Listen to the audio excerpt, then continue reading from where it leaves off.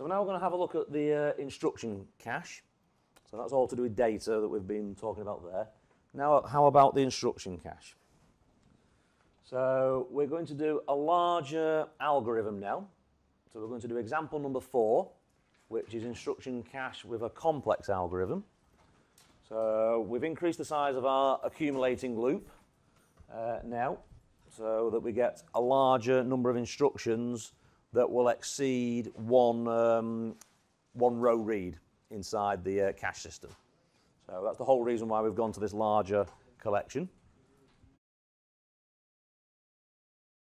And we're now going to have a look at locating this in the main flash, but we're going to change our linker files in the IAR by this drop-down window here, so that we select either the flash copied into the ITCM, so it goes into the RAM at startup, so that's all managed by the startup file.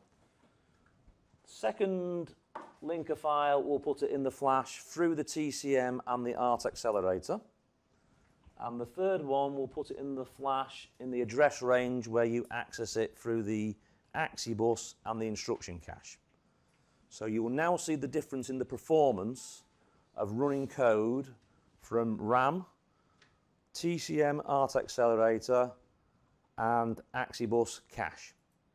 So it's all going into the same linear address range in the flash to start with, then copied into RAM or accessed that way or accessed the second way.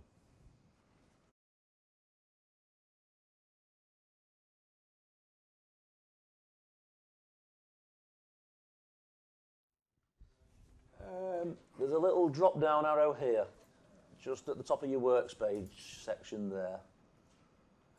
Click on the little arrow and there should be 3 options.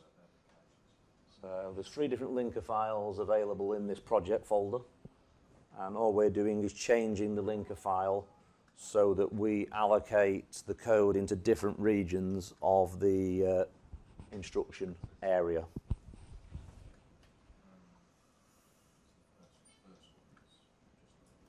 I've run it through the AXI bus and I get 3,587 cycles at 200 megahertz clock speed.